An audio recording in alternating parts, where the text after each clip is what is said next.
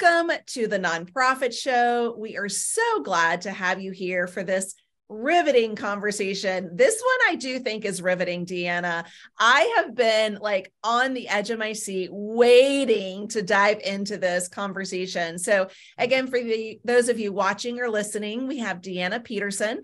Deanna serves as a director at Your Part-Time Controller, and she's here to talk about one of my favorite topics, getting development and accounting on the same page. So stay with us. Again, there's a lot of information to share, a lot of wisdom that I think will help to benefit your teams as we move forward in the conversation. But before we jump in, we want to remind you again who we are in case we've not met you yet. So Julia Patrick, hello to you. Julia is the CEO at the American Nonprofit Academy, and I'm Jarrett Ransom, her nonprofit nerd, but yours too, CEO of the Raven Group, and super honored to be here alongside you day in and day out as we have these high-level conversations with so many thought leaders around the globe. We wouldn't be able to do this if it weren't for our esteemed presenting sponsors that stand by our side and are here to pour into you, our viewers, our listeners, and your missions. So thank you to Bloomerang, American Nonprofit Academy, Your Part-Time Controller, where Deanna is joining us from today, Nonprofit Thought Leader, Fundraising Academy at National University, Staffing Boutique, Nonprofit Thought Leader, and Nonprofit Tech Talk.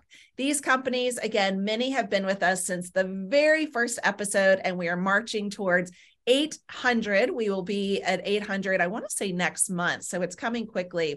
But again, if you missed any of our episodes or you want to go back and share what Deanna is sharing with you today, you can find these episodes on Roku, Amazon Fire TV, YouTube, as well as Vimeo. And for those of you podcast listeners, I know I am, you can listen to the Nonprofit Show wherever you stream those podcasts. So you can enjoy this entertainment pretty much anywhere at any time, free of cost. So without further ado, I wish there was a drum roll, but I do want to introduce Deanna Peterson again.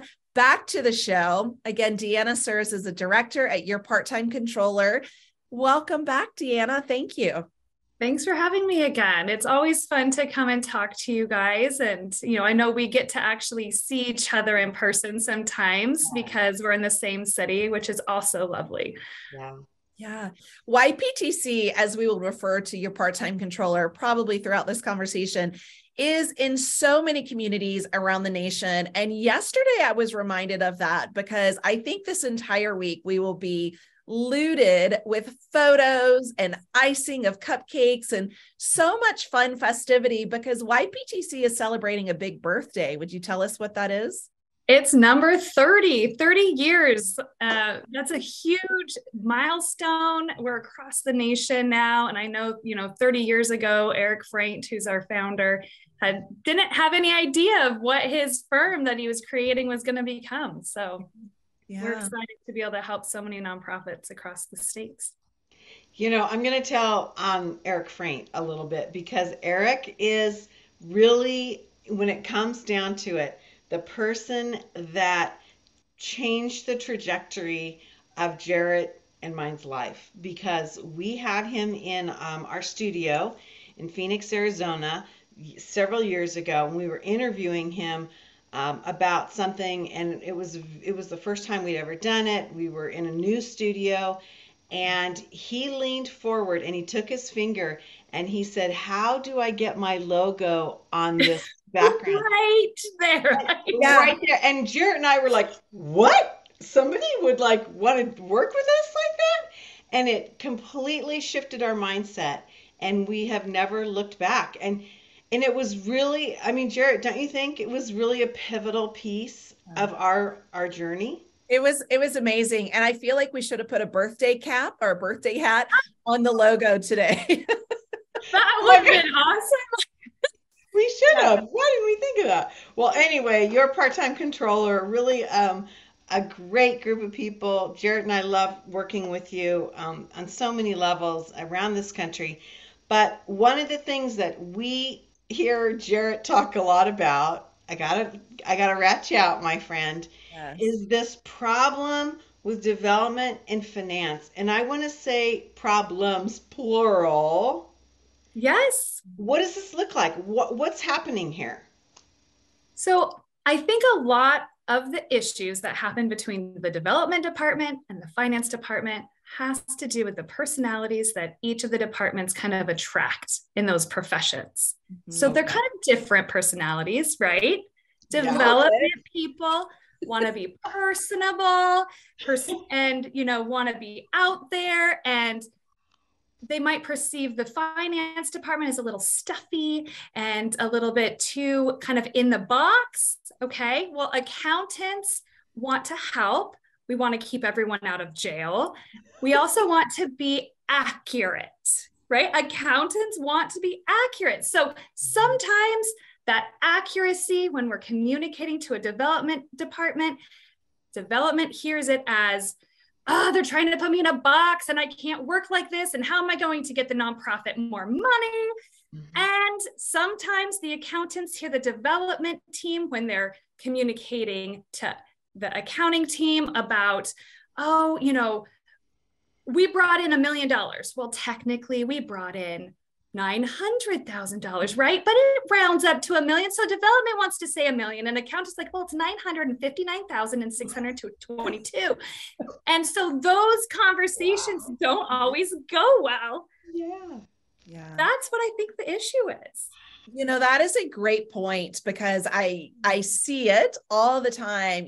Typically the development team, extreme extroverts, they want, they don't mind being in the spotlight, speaking, having this like outward present personality. And that doesn't always translate, as you said, into the finance department. On occasion, it certainly does. And there's a nice blend. But at the end of the day, the buck stops with being on the same page, right? Like, yes, we also all want to be out of jail, but we also really want to find out, like, what is in the best fiduciary, big fancy word for finance, way to benefit the organization. And I see this constantly when I see an accounting report for a board report and a development report for a board report, and they're not the same numbers. Yep. Exactly. So they've got to tie, because then the board looks at it and goes, okay, so which one's right? And the answer a lot of times is, well, they're both kind of right. It has to do with timing maybe, or something like that, right? They're just pulling numbers from different systems. It doesn't necessarily mean it's wrong, but the board is going, well, clearly there's a disconnect here. Yeah. Like, we have to figure that out. Right. That doesn't look right. We want the board to see us as a united front, as we're all working towards the same goal. We're all wanting the mission to move forward. Yeah. So talk to us, Deanna, what does YPTC share with the clients that you work with across the nation about some strategies in which these two departments, and probably multiple staff members, if you're lucky to be in a larger organization, what are some strategies to help improve communication between these two departments? Well, the first strategy that I think, and I think that all of YPTC would agree, is we have to assume the best when we're communicating with a different department that might have a different personality, might come about something a different way. So we have to assume the best. And then we have to ask questions, right? So if a number comes at an accounting person from a development person and it looks wrong, we have to ask questions. Oh, where did you pull that number from? Okay, let's look into that a little bit more. Or, if the development person is getting something from the accounting department, or the accounting department is saying, you can't do this, you can't do that, ask, okay, what is the specific reasoning that you're thinking this is the incorrect process to do, right? So we're going to ask open-ended questions, really try to understand the other person, because we're all, like I said, we're trying to move the same mission forward. We all have the same goal. Mm-hmm. I think that's kind of, the key. Let's find that same goal and let's ask questions. Yeah. It seems to me that there's a lot of fear asking questions of the finance department, because we don't want to appear to be dumb or that we don't know what's going on. And that, it seems to me, such a roadblock. But I'm wondering, like, how do we get on the same page in a consistent manner without just waiting until all hell's broken loose, because it seems to me that we don't communicate until there's a problem. And I'm wondering what your thoughts are about that. I mean, is this the sort of thing where we need to schedule weekly or bi-weekly meetings, or how do we kind of get these two groups rowing in the I same say direction? at least monthly. Okay. But when you're in a large grant season, or when you're trying to put something together that you know both teams really need to be on the same page, maybe more frequently, right? It could be weekly. And especially in a larger organization, it could be weekly. It doesn't have to be the entire development team and the entire accounting team meeting weekly, but the head of each of those teams really needs to learn to be on the same page. But at least monthly, right? So we're doing monthly board reporting. We want to give the same numbers. We've got to meet before that board meeting and be on the same page. Yeah. I have a question. And again, you know, none of these are I gotcha questions or back you in a corner, but I'm curious, you know, if there's a finance committee for an organization, should someone from the development team also attend those finance committee meetings in preparation perhaps of a board meeting? I You know what? love that. That's a great idea. I think that would just depend on the organization structure and Okay. what makes sense. You know, I'm on the board of an organization and we don't have anyone from the development team and the committee at the finance committee meetings. We talk about really nerdy things. Finance. I'm That's sure. when we do a deep dive, right? And we ask lots of questions that might bore the development department, but we do work hand in hand when it comes to, okay, you know, this is our next season, this is our budget. We include the development department in the budget. They need to be, you know, what is the development department's goal for bringing in money, and not just the finance department saying you're bringing in this much money because this is what we need, right? We need to work together in all of those pieces of the puzzle. Yeah, no, that makes sense. Jared, I love this because, you know, it gets development or whoever that interface is going to be learning the nomenclature, getting to know the individual people, hearing the process, and as opposed to waiting until there's an issue, it kind of moves them along. And so I love that idea. I've never seen that. You I know, haven't actually either. I don't think I've seen it either, but you know, I'm a huge advocate for really, you know, forecasting the cash flow. And I think a lot of information comes from can come from the development team when it comes to the cash flow forecast. Even when it, you know, we talk about grants, Deanna, you know, if we know it's a big, you know, season for grants, well, let's forecast perhaps a higher cash flow. And I'm not sure that the finance team would necessarily know that information. So that's why it's so very important. I know that there is a document that exists that YPTC has created. And I'm not sure, I have it in my inbox, thanks to you, Deanna, but it really is some top best practices of how and when and what, you know, finance and development should do to coordinate and communicate and strategize. And so I just love that YPTC truly sees the value in this. And I don't know if you know where that document is, or maybe where our viewers and listeners could find it. It should be on our website because it has to do with, it was connected to one of our national podcasts or webcasts. So it definitely is on our website if anyone wants to go and look at it. Or if you can't find it there, feel free to reach out to me and I can definitely get it to anybody. Yeah, but perfect. I definitely agree with you, Jared. When it comes to that rolling cash forecast, we have to be able to look into the future, not just in the past. And accountants, generally speaking, we have all the numbers about the past. We don't have the numbers about the future. Well, no one really does, but the development department has a little bit more understanding of what you're looking at, your probability of getting some of these. You know, you're cultivating relationships with large donors and know that, oh, you know, this large donor, I've been talking to her, I went out to lunch with her, I think that they're going to bring in $100,000, those types of things. So it's really before the reports are done that the development and the accounting team need to connect. And then at the finance committee, it's, you know, that's, the report's already done by the finance committee time. But the development team needs to be part of that forecast, especially in that revenue side. I agree. You know, one of the things you mentioned, and I'd love to take a little bit of a segue on this, and that is you mentioned grant season and grants.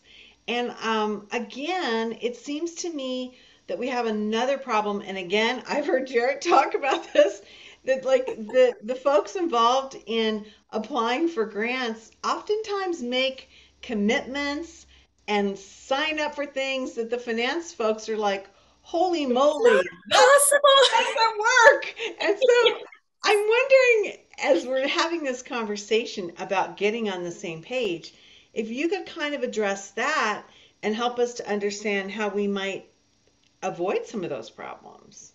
We work together, we meet, right? I mean, when it comes to understanding, okay, so the grant writer is going to understand the program, understand the ideas, and understand sometimes really what the grantor is looking for. So sometimes the grant writer is writing for the grantor in their mind, right? Which is great. This is what we need to do. But when reality hits and we can't meet the restrictions of the grant, that's not great because it doesn't bode well for the organization, doesn't look well, right? Optics. And then we might have to pay money back or we don't get to use all of it. And nobody wants that. We all want to be able to utilize the funding that we will receive for the mission that we have as the common goal. So as we're working together, we need to talk in the process of the grant writing when it comes to finance. A lot of times the frustration from the finance side is that we hear from a grant writer that, oh, I've been working on this grant for a month and it's due tomorrow and I need a budget. It's the first time the accountants are hearing about this. And right. We maybe have a board meeting in the next week, right? We're trying to close the books. And now we have a grant report budget due tomorrow. So those are the types of things that if you're regularly meeting and you understand what's coming up and you communicate when you start the grant writing process, right? Not when it's due the next day. Yeah. That helps the accounting team because we do want to help and we want to make sure that we can utilize all the funds that we're bringing in as the organization. Yeah, no, you're so right. I shouldn't say always, I have seen it like wait to the last minute. Oh yeah. This is maybe something that development doesn't gravitate towards, finance, budgets, things like that. And so, they kind of push it off to the last minute and then, oh yeah, that's also due. That attachment or that document is due. And I have to say as well, Deanna, I mean, I met with what I consider a very versed, seasoned nonprofit professional in our community. And she owned up to the fact that like, she really doesn't know how to read finances. She doesn't know how to, really see the documents and the reports and understand it. And so I think, there's so much work to be done, so much education to be done. And I told her, what, that was me 10 years ago. That was me. I would look at it and just kind of like gloss over, but I had to teach myself how to look at these documents. Mm-hmm. Yeah. And that's one of the things that at YPTC we love to do so much is really to teach, to train, to educate, to help people understand what the finance is, the story of the finances, right? It's not just numbers on a page. It actually, you can know so many things. Yeah. And now that I know that you know how to read the financials now, Jarrett, but when you look at the finances of a nonprofit, you can learn so many things about that nonprofit, what's going well, what's not going well. You can figure out, maybe some of their weaknesses that you can help them grow in that area, right? And so it's key for board members, for nonprofit executives to really understand the finance piece, even though generally speaking, not always, because we have a lot of great CPAs and, finance professionals that are on boards, but a lot of board members are not finance professionals, which is fine. It's great. Yeah. And then how do they learn, right? You're not going to go and take a college course on accounting or nonprofit accounting.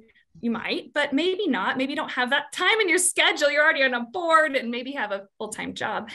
So what do you do? And that's what we can help with. We can help train boards and we can help, executives as well, because it's really important.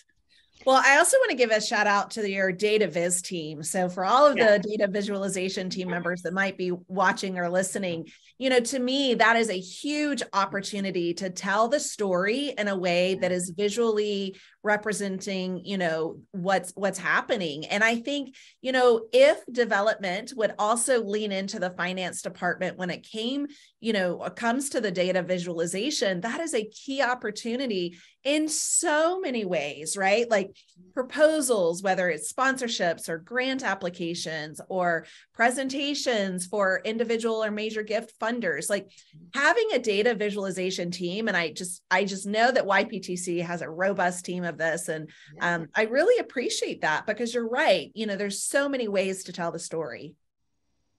Exactly. And the nice thing about data visualization, right? That's another way that you can bring together development numbers and finance numbers, because development works with numbers too. They're just different numbers. But development's working with people and numbers more, right? And finance is working with numbers and people more. It just depends on which one comes first. But the data visualization brings it all together and can share with the board, with constituents, with donors, all of the numbers from this organization and the impact that it has, because that's really key, right? We want to share the impact and that story.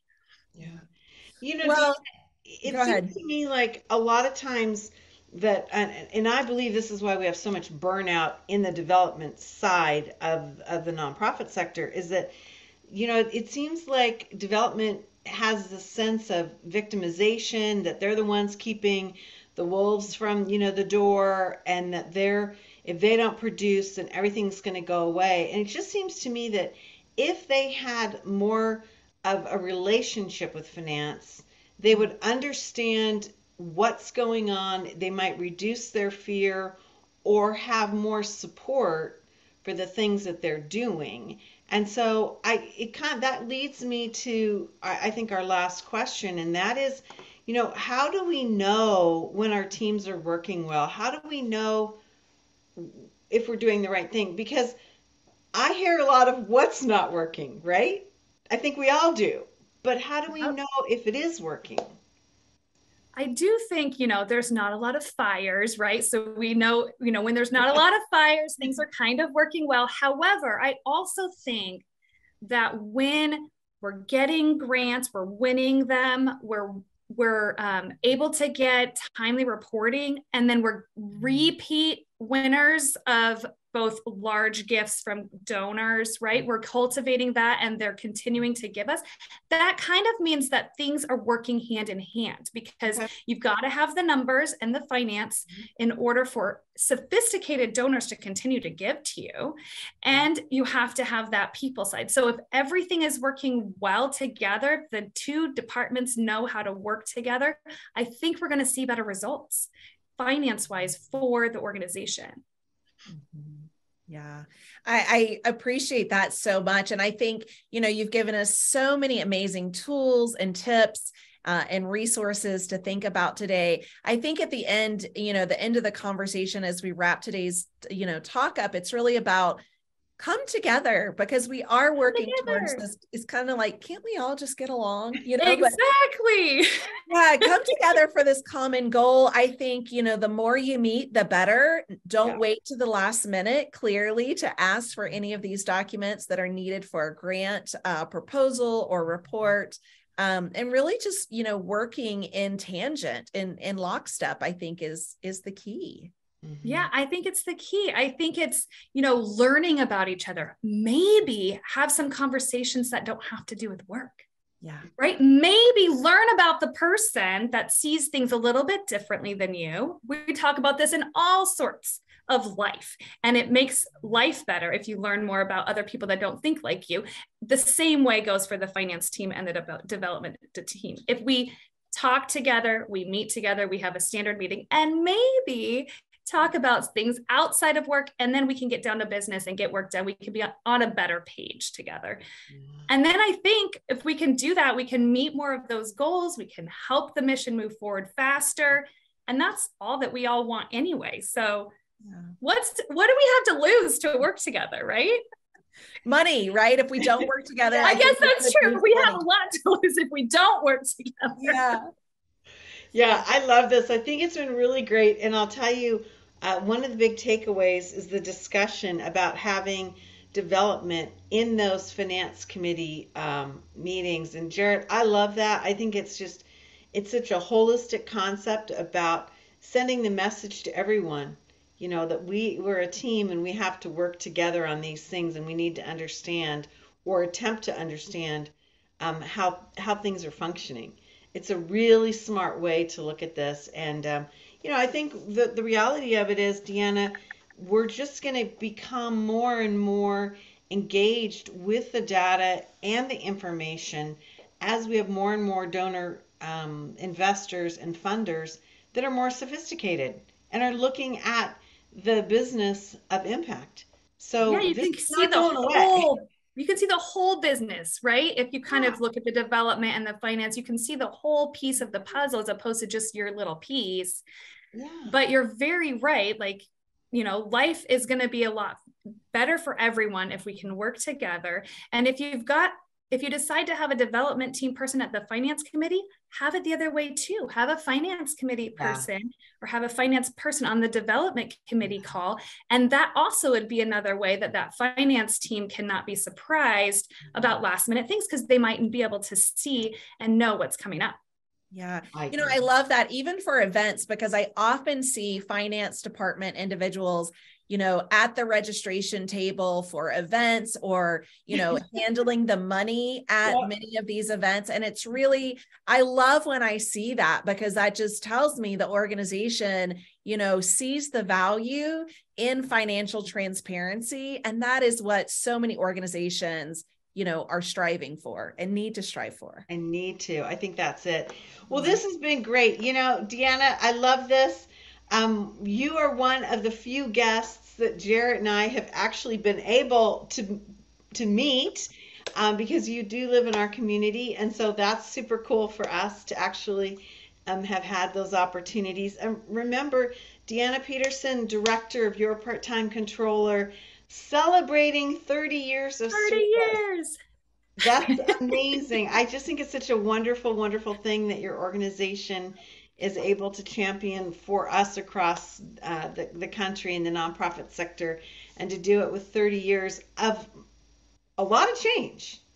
A lot of change. A lot of change. Oh, also, we're number 75 of the top 100 accounting firms in the nation now, by the way. So that just came out pretty recently. We jumped 25 points or places from last year to this year. So we're definitely able to help a ton of nonprofits. I love it. Well, yptc.com is the home of all this amazing brain trust. As we mentioned, Eric Frank really had an impact, your founder, on Jarrett and I, and we have loved working with all of your team members, from Jennifer Oliva to everybody else on the team. So check out yptc.com. I think you'll learn something and really get some great information. Again, I'm Julia Patrick, CEO of the American Nonprofit Academy. Been joined today by the nonprofit nerd herself, Jarrett Ransom, CEO of the Raven Group. And again, we are so honored to have the support day in and day out from folks like Bloomerang, American Nonprofit Academy, Your Part-Time Controller, where Deanna Peterson joins us from, Nonprofit Thought Leader, Fundraising Academy at National University, Staffing Boutique, Nonprofit Nerd, and Nonprofit Tech Talk. These are the folks that are with us day in and day out. So great conversation, ladies. Yeah. Thank you. It's phenomenal. It's been really good. And I am going to hold in my heart good thoughts for everybody that has shunned the accounting department or the development team on their way into the office or out of the office. We got to bring these people back together. So thank you so much. As we end every episode, we like to remind ourselves and our viewers and our listeners to stay well so you can do well. We'll see you back here tomorrow. Thank you, ladies.